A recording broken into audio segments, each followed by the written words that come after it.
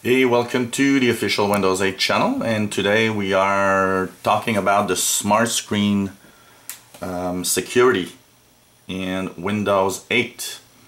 Now, Smartscreen is a technology that started in Internet Explorer 9 and was available for Vista in Windows 7. But the only problem with Smartscreen was it was only available in Internet Explorer. So if you used Google Chrome or Firefox, you could not have the Smartscreen to protect you from downloading files that were maybe infected with some kind of virus, or if you download a lot from the internet, different files, the Smartscreen actually tells you when a file is might be a security threat to your computer. In Windows 8 they've changed that Smartscreen, and they've actually put the Smartscreen into Windows. So what that means is that you can now actually have Smartscreen protect you even if you're not using Internet Explorer 10.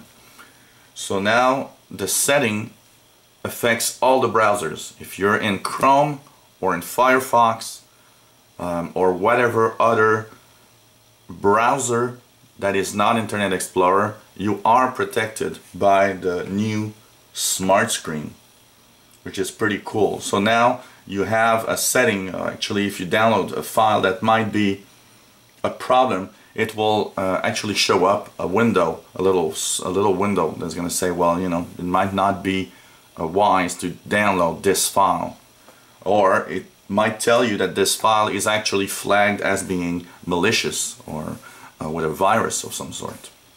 So where's the Smartscreen setting and making sure that it's working? You of course go on the upper or lower right of the screen to get the Charms bar. If you have a touch screen, you simply swipe from the right to the left and go into the search and start typing Smart in the little search box and go on settings, where you'll see that change the Smartscreen settings is available. So I'll click there and it'll bring you the security action center, and all you have to do is just open the security tab by clicking on the little arrow on the right side. So there you'll see a little farther away at the bottom, Windows Smartscreen. So it tells you the Windows Smartscreen is helping to protect your PC from unrecognized apps and files downloaded from the internet. And if you have just below it, change settings, you have the little settings that actually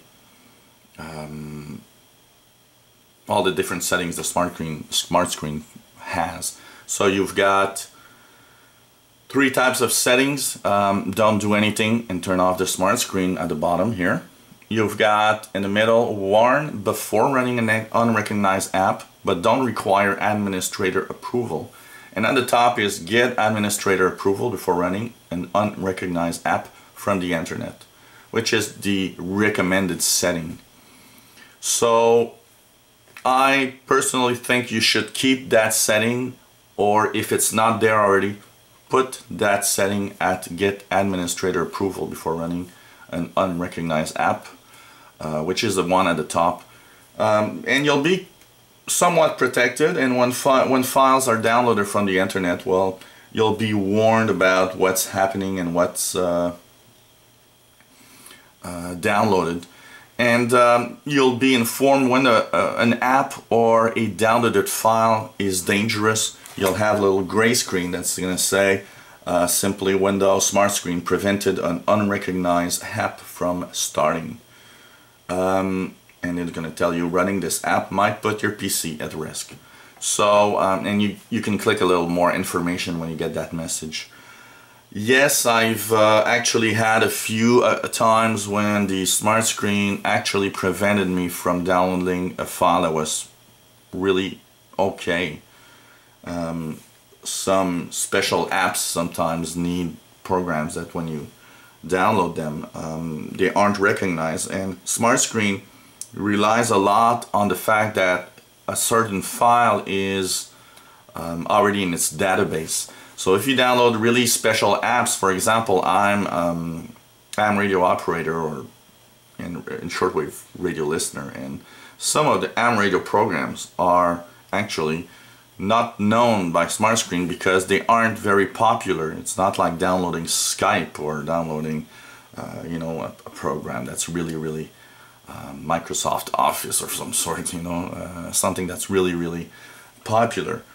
So it did happen a few times that the Smartscreen prevented me from installing programs that were okay.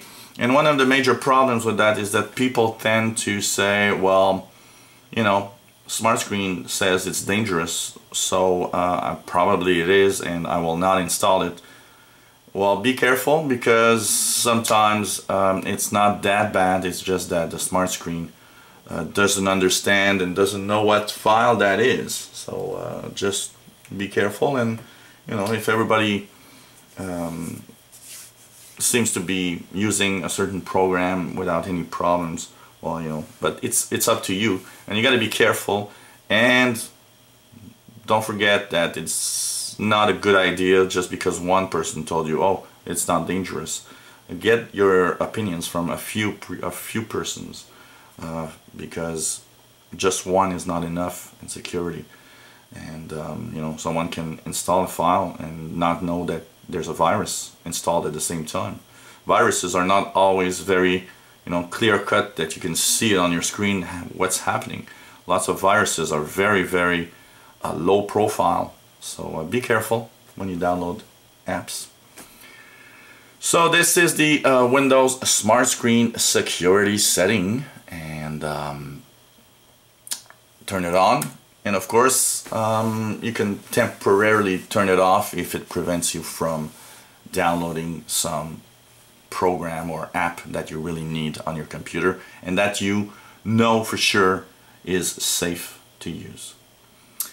So if you enjoy these videos, click the subscribe button and you'll be really...